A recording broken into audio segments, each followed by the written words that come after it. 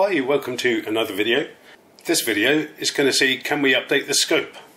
I'll let you see the error message. There we go. So, system concerns detected. OS version is not correct. Please reload system firmware. This is a USB stick I tried the other month. 32 gig. Let me put it in. I had Keysight Technical saying I'm not going to the right place to find the file. Really?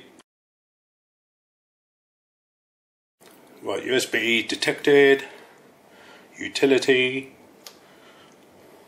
file explorer, press to go. There you are. I'm on the root directory there. There's nothing there. Enter, nothing.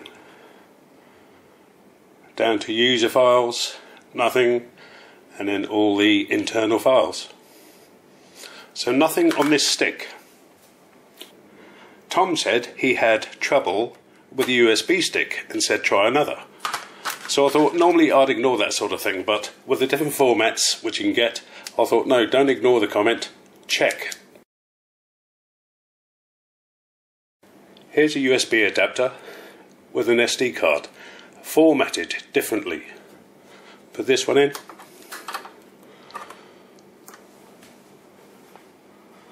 USB installed, press to go. There we go. There is the cab file I'm looking for. So March the 14th, 2023, that must be when I created it maybe. Why does it work on this and not this? This is formatted to exFAT. This is formatted to NTSF. So let me reformat this to FAT32. So I apologise for the coloured artifact you get. This is that USB drive, NTFS, and there, up the top there, is the cab file. So I can confirm, when you're updating your scope firmware, do not use NTFS. Let me format this drive. Format, change it from NTFS. This one is exFAT. I'm going to format this USB drive FAT32. Right, there we go, FAT32. Start.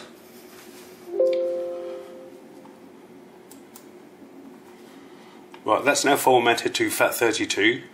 This is Tom, who told me to check my USB stick. So he said he had trouble, but not why.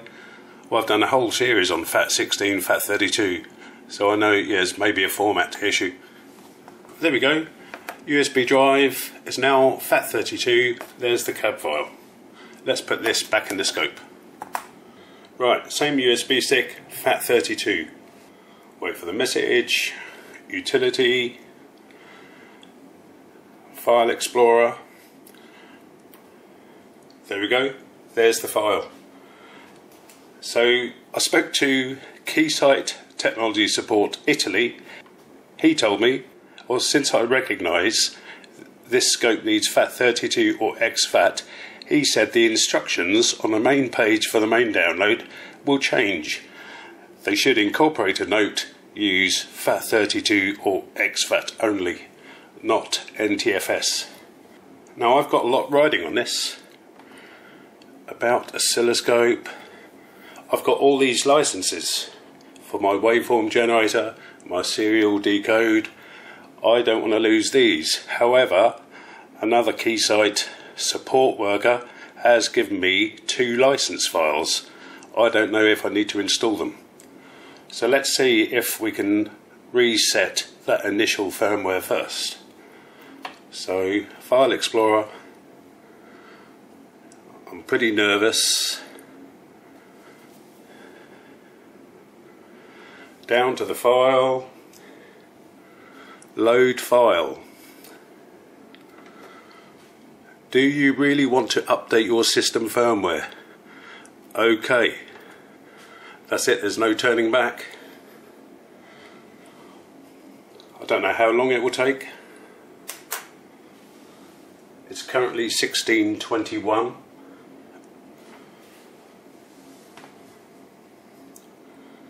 Fingers crossed it all works. Well, look, the oscilloscope application will pause while the update continues. The oscilloscope will restart when done. Please wait.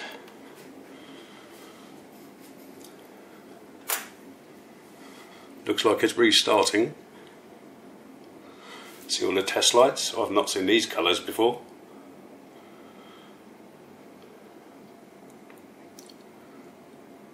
Right, that's restarting.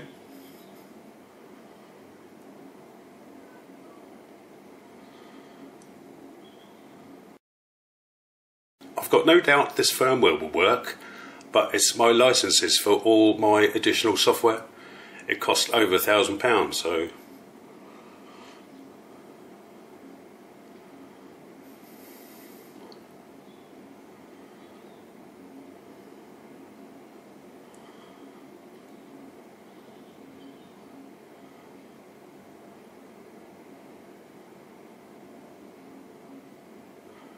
there we go. So that's like a brand new scope. Notice I haven't got a multimeter. So I've got no error message. Right, utility. Service. About oscilloscope. Right, they're all still on there. So I guess I have to figure out how to get my multimeter back on then. It's saying all the licenses are still there. WaveGen. Let's try it. So no failure menu, that's good. So WaveGen. Yes, I've got WaveGen. Serial decode. Yes, I2C. If you're not familiar, CAN, I2C, LIN, SPI, UART. Well, that all looks good. So how do I, right, come off, right, this is the digital channels. That was over £600 to get these 8 digital channels. So that's going. Very nice. Maths. Ref. Very nice. Turn the digital off. It looks like it's working. I've got no idea how to add my multimeter back, and that multimeter came with the scope. I might have to look at the manual. Well, it's been so long since this multimeter has not been turned on. I press Analyze, Features, Digital Voltmeter, a mask test. So as you saw, if I press Analyze, the meter comes up here and there. Press Escape, Analyze, Mask Test.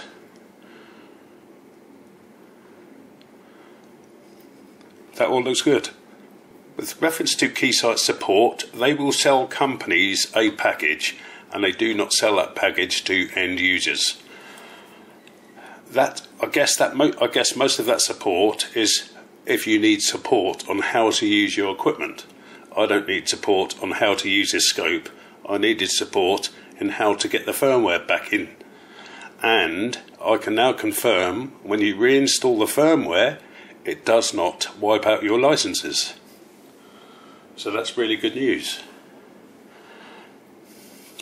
The other issue is Keysight prefer to sell to companies some safety thing where people have more protection, or people get a various amount of protection, safety protection within a company, and that differs from end users. So Keysight prefer to sell to companies, not end users.